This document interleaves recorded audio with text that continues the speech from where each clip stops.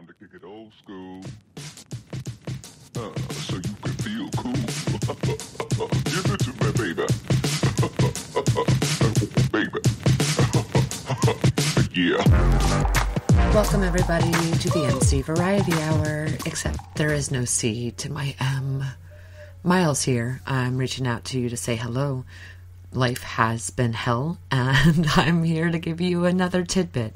Don't worry, guys. We'll put out massive episodes at some point, but right now we're kind of in a rebuilding our own life situation, so we have that going for and against us. So, here's Miles. Crawford has been doing her due diligence and putting out small little bits for you guys to listen to while I attempt to create a sense of normalcy in my life, which has not been normal for a fucking month. But before I get into that rampage, I want to do a few quick and first and foremost shout outs. First of all, it's Mother's Day. So Mom, I don't even know if you listen, but if you do, I love you. Man, this has been a hard month and I appreciate your strength through all of it. To all the other mothers, trust me, if you listen to this podcast, you'll understand how much more I appreciate you than I ever have before. And that is my drink that you hear. I was drinking some beer before because nobody bought me whiskey for Mother's Day. So now I'm just drinking some cherry vodka on the rocks. That is what it is. Oh well. I also want to give a shout out to a amazing group of podcasters from the nophonynetwork. Hashtag nophonynetwork. You can just also go on Twitter and put @nophony. You can visit the website at www.nophonynetwork.com. And there's about 25 podcasts on there. And over the last month, I've had a few moments of just debacle and emotional shit. And here is a majority group of guys. And there are some new female broadcasters out there, so thanks. But, you know, I went through some shit and I, on a few nights, kind of got on our Discord page and just kind of went off. And they were there. It's completely supportive and understanding. And when you're kind of going through some shit in your life and you are up late at night with your thoughts and everyone's sleeping and you don't know who to turn to, and you turn to a group of strange people that you've never met before, but the only thing you have in common is a network you share and that you guys are all podcasters.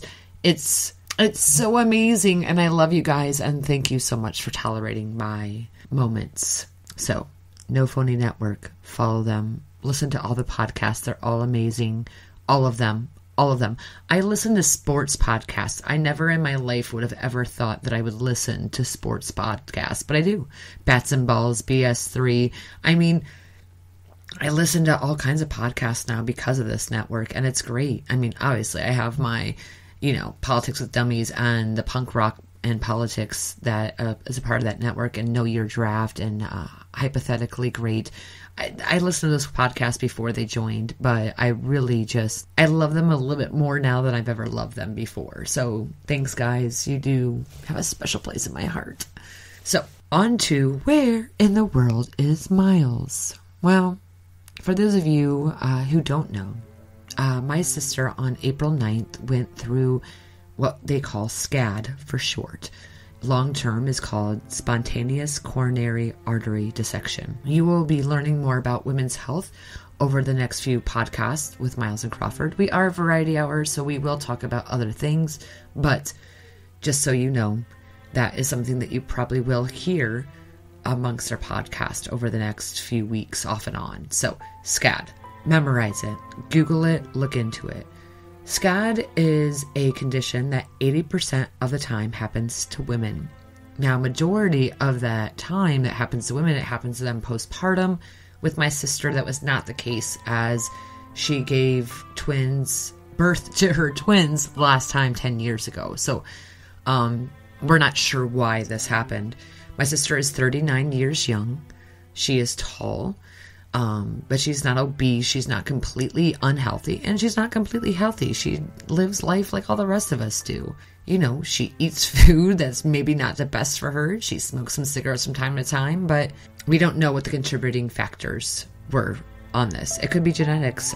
They're not saying that it is yet because They can't do genetic testing yet because, as you will hear, there's not room for that. But scad is a spontaneous coronary artery dissection, and it is a very scary thing that happened to my sister.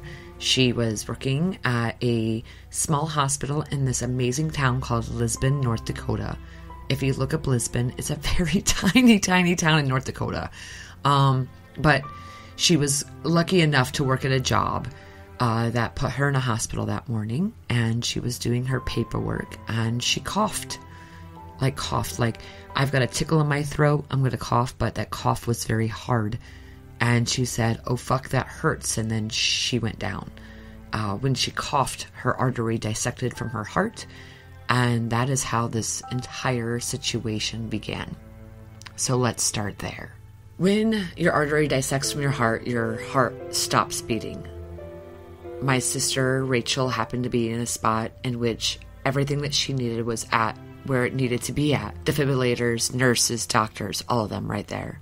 They were able to revive my sister, get her stable, and transfer her up to Fargo, North Dakota, which is a bigger hospital with more medical equipment than what Lisbon had. Fargo was still she was still very, very shaky. No idea. Percentage of life was at 5% chance of living at that point. They were able to get her on this machine called echmo, E-C-M-O. And that machine is basically your life support.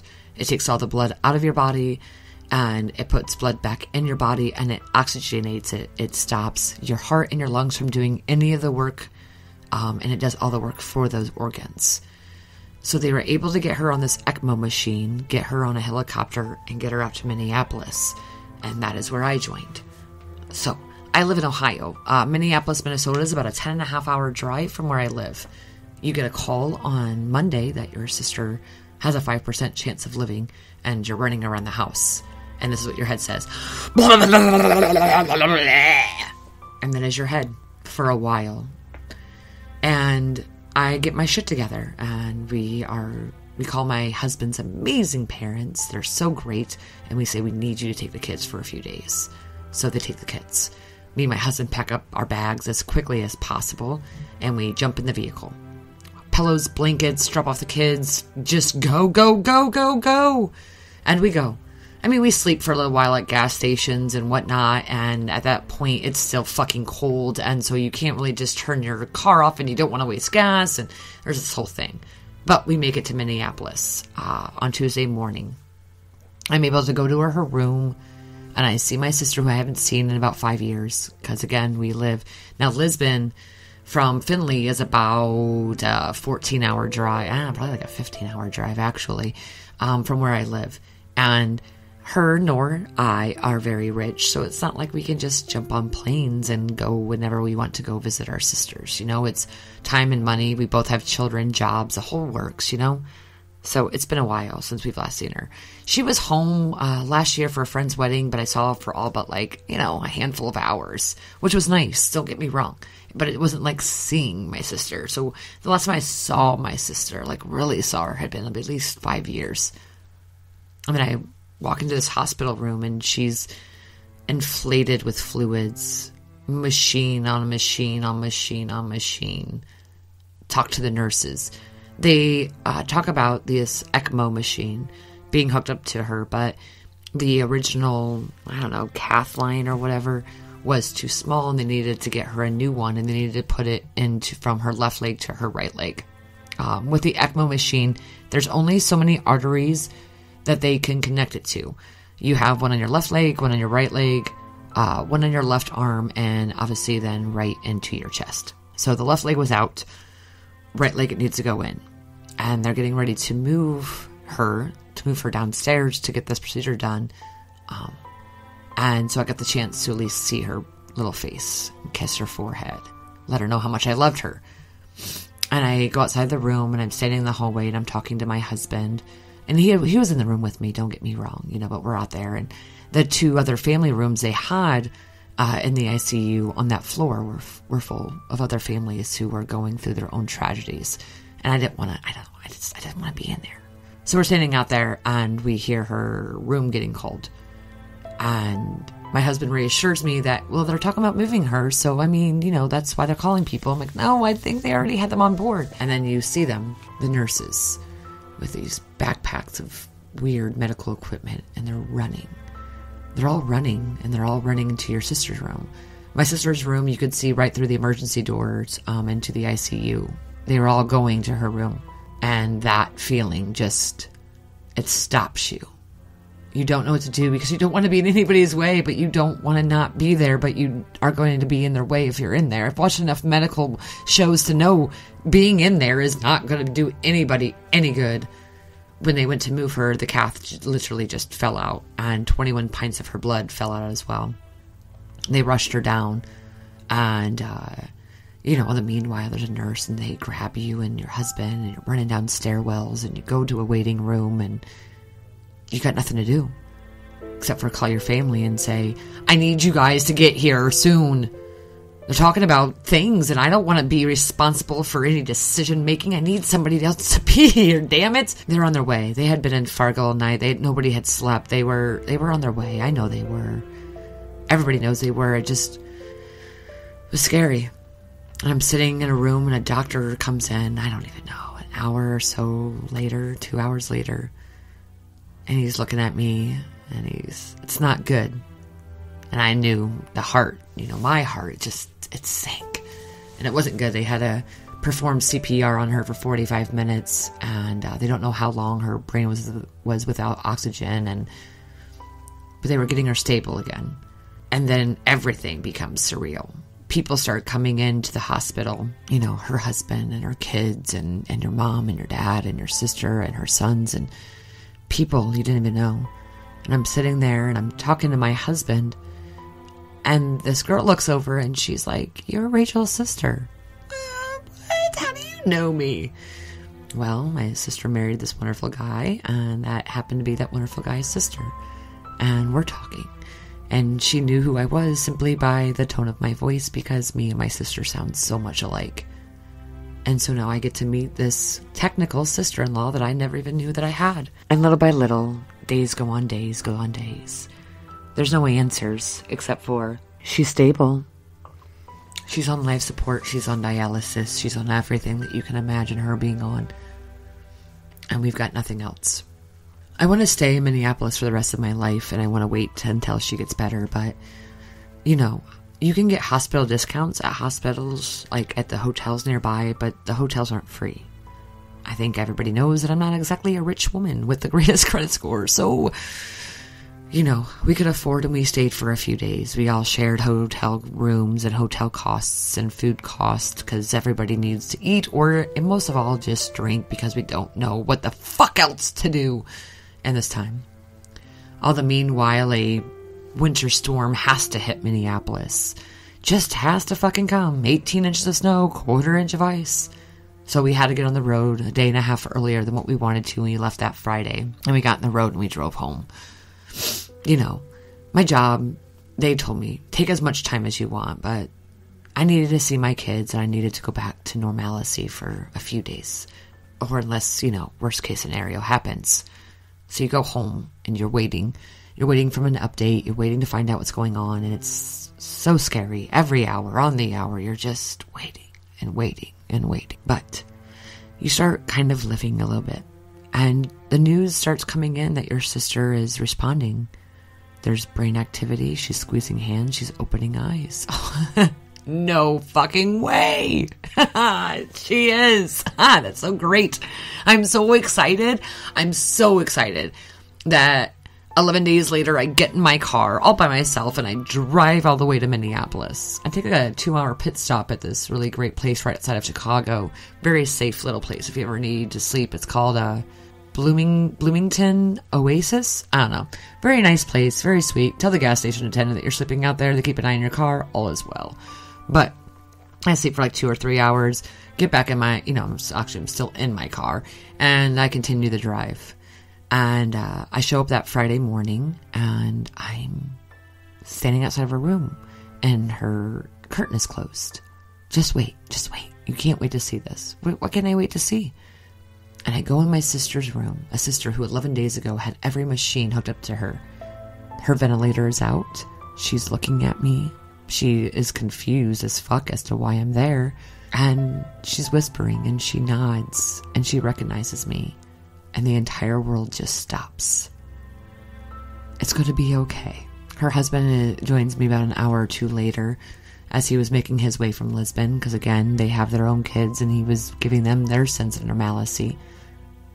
And we're sitting there and we're talking. We're listening to her curse at the nurses because she wants to go back home and she wants to go back to work and she doesn't have any idea what just happened to her over the last 11 days. And it's so exhilarating. It's so promising. It's so great. It's becoming nightfall, and they're going to sedate her and let her sleep for the evening and give up her pain meds. You know, keep her less agitated, keep her warm. Let her be a little less scared, because you can tell that she's in fear of what's happening. So we leave.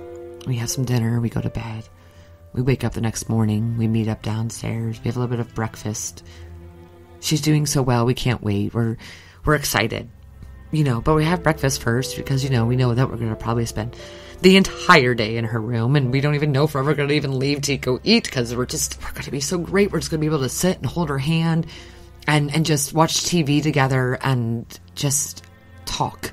But we get back to her room and everything happened all over again. About an hour before we got there, she flatlined. They don't know why. And she's going back on every machine that she just came off of. Blow. That was a blow to the gut. And you can't do anything. They have to take it back to surgery. All these things are happening and you can't do anything. Pace around a hospital, walk around the block. That's what we did. We walked and walked and walked and walked and walked and walked. And then we came back and there she is, sedated, ventilator, dialysis, echmo, all of it. It's back on. Her cardiologist was the best. Her cardiologist, Jason Bartos, look him up, Google him. Send him a thank you card, because I'm not even sure if I can ever put into words. But he sat on the floor. Me and Lee, again, were just sitting on the floor, just waiting for news, because we didn't want to go sit in that family lounge room area. It's so depressing. And he sat, and he talked to us, and he was real with us. And he was sympathetic, and he was kind, and he is everything that you could imagine any doctor on television to be. I mean, he's not like as handsome as all the doctors on television by any means, but when you want somebody to tell you anything, this doctor was it. And we know that we're back. We're back at the bottom of the hill. We were at the top of the hill, getting ready to rock that rock, to push it over, and to start the recovery. And instead, the rock was heavy, and we fell all the way back down to the bottom. And this would happen. Some good news, some bad news, some good news, some bad news, some good news, some bad news. Last weekend we were there, and all of us could have almost sworn it was going to be the last time that we were going to see her. But that Sunday, as we were an hour or two before we were getting ready to hit the road, she squeezed some hands and she acknowledged us. 5 flat lines later, she's still surviving. Brain activity and all. And today on Mother's Day, we got to hear that they're putting her in a chair again, letting her sit up a little bit on her own. Ventilator's still in, but it's turned way, way down, so she's doing a lot of the breathing on her own. BP medication's being turned down to find out what her actual blood pressure is. And there's hope. There's hope for the first time in a long time. But she's still in the ICU, and we have a very long road ahead of us. And until she's at least out of the ICU, things have been very touch and go, and very scary, and very hard to deal with because she's 39 years young. No explanation. The only explanation they have right now is that she's a woman. She's had 3 arteries dissect and another one rupture. And there's no reason why it's happening. There's no, this is the reason, outside the fact that she's a woman. And that's all. So if you're a man listening to this, look at your woman and do me a favor and make sure that she has gone to her doctor recently. I'm not saying that any of these things can be prevented by seeing your local gynecologist or your local health physician, but if you're experiencing anything weird or abnormal or different, My sister hadn't been feeling well for a few months, and we thought it was one thing, and it was completely not even the thing that we thought it was. So there are things that can happen to your body that you don't know. Women especially, because we carry estrogen, and estrogen has a problem with carrying blood clots. Me, I have what they call factor V Leiden, or Leiden, however you want to pronounce it. Factor V can do one of two things. You can get blood clots that are on the outside of your veins, or blood clots that are on the inside of your veins. Inside of your veins, that's when you're going to have your DVTs, your deep vein thrombosis, and the clots that go inside of your lungs. Most of all, clots that can go to your brain and cause aneurysms. I have the other kind that sit on the outside of my veins. Not to say that they can't go on the inside of my veins, but I have been lucky that any of the clots that I do have, they're usually all in my leg and they're all on the outside. So I have to, make sure to walk around and make sure to sit. Can't walk too much, can't sit too much. It's a fun little balance game that I have to play. And women, because of our estrogen levels, especially those who are on birth control, are a lot more, especially those who are on birth control, have a lot higher of a risk of getting clots in their lungs and in their brains. So if you're on birth control and it's estrogen based, I would talk to your doctor about that and about your risk factors and get some blood draws taken. Something simple, a simple preventative health measure. There's 5 different blood draws they do. It checks things for like factor V, C deficiency, I deficiency, and something else. And that little test right there can solve a lot of problems you could be having with your birth control. I was on Mirena for a lot of years. I made my husband get a vasectomy after I found out about factor V. Mirena is a better birth control for me because it's testosterone based and not estrogen based. Estrogen based would have probably caused my blood clots to be a lot worse. And who knows, maybe that's why I had epilepsy for a lot of years, was small little clots that were going through my body and causing my neurons to misfire and let me have seizures. Because for a long time I was on estrogen-based birth control, but we'll never know.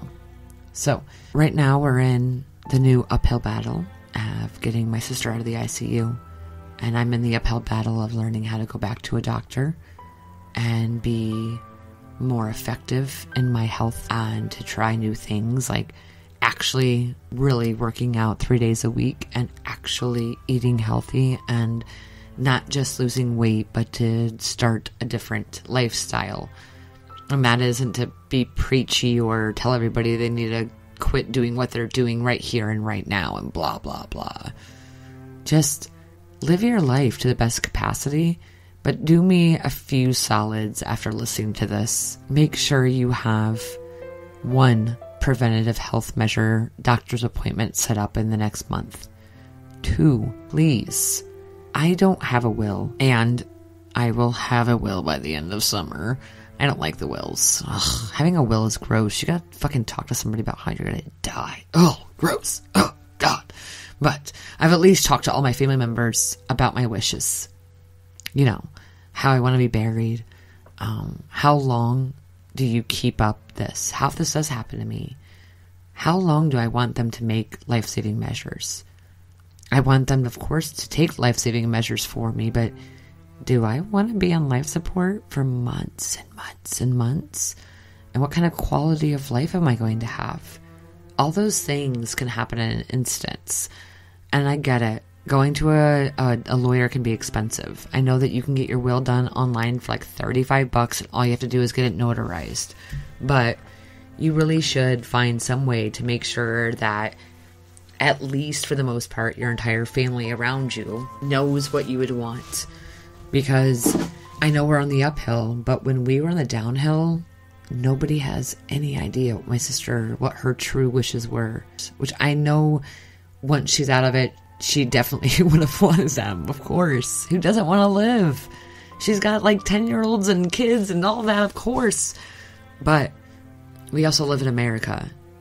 Health insurance isn't free, and medical bankruptcy is going to be around the corner because we're talking millions of dollars of medical care right here that no one with enough fundraisers can be able to do unless Bill Gates wants to come and save us. Bill Gates, if you're listening, Bill Gates, please, Bill Gates, seriously. I'm just asking. I'm not asking for a miracle. I'm not asking you to take care of my entire family. I'm asking you to reach out to me and you can pay for my sister's hospital bills. That's all I'm asking for. Because they're going to be in the millions of dollars, and I promise you, nobody in my family is that rich. So make sure that you guys know these kind of things, though. Make sure that you have an understanding and that your loved ones, husband, wife, mother, father, brothers and sisters, never, if they ever have to have a conversation about what you would want, that you at least have something outlined. Even if it's not notarized, even if it's not to a lawyer, that you've at least had the conversation. Because I don't want to go to a lawyer and I don't want to pay people money, but I've at least had the conversation with everybody about how I want to at least be buried when I die. And I don't know about life-saving measures yet still, but, you know, one step at a time. Things aren't always easy, and this wasn't meant to be a depressing podcast, but it was meant to be a realistic podcast to let you guys know that Miles's life has really sucked for the last month, but things are looking better, and that our podcasts are going to probably be some more tidbits in between, more than they are going to be a regular thing. But we're going to try to get back on track. And until we can, we appreciate you guys for your support and your love. Feel free to donate to our Patreon page, which you can do by just going to Patreon and finding Miles and Crawford Variety Hour. You can donate to us on Podbean. Because, hell, we could always use any kind of upgrade to the equipment, especially if we have to do this more long-term in the aspect of driving back and forth. I would like to have like a one of those recorders that you could take with you, and it actually be wonderful and not have to worry about packing up amongst everything else, computer and a microphone and trying to find a quiet space and all that kind of stuff. So anyways, it would be appreciated. And if not, it is what it is. I know that right now I'm behind on giving a gift bag to the what is that? I owe one of our local goodie bags. I promised this back in Easter. I'm so far behind in life though. But to you, hashtag blackout, which is on Twitter at HTAGBLACKOUT pod. Hashtag Blackout Podcast. I know I owe you a goodie bag. I promised it weeks ago, and like I said, this is my very first weekend home, and this upcoming week I'm hoping to get my shit together. So I'll send you a goodie bag. And for all of you out there, if you're not going to take care of yourself, look at your loved ones and make sure that they are. And if anything else, reach out to your sisters and brothers and moms and dads and all of those ones that live maybe a little bit too far for you that you don't see all the time, and just let them know that you love them, because shit like this comes at you real fucking fast. But don't worry, we'll be back together. Miles and Crawford we'll talk about some upbeat things, some women's health, some political drama. I'm sure Crawford would love to bring in some of her shenanigans as always. And until then, guys, thank you for all the support and dedication. Even if it's not 10,000 listeners, it's you. And you matter. Thanks. Bye.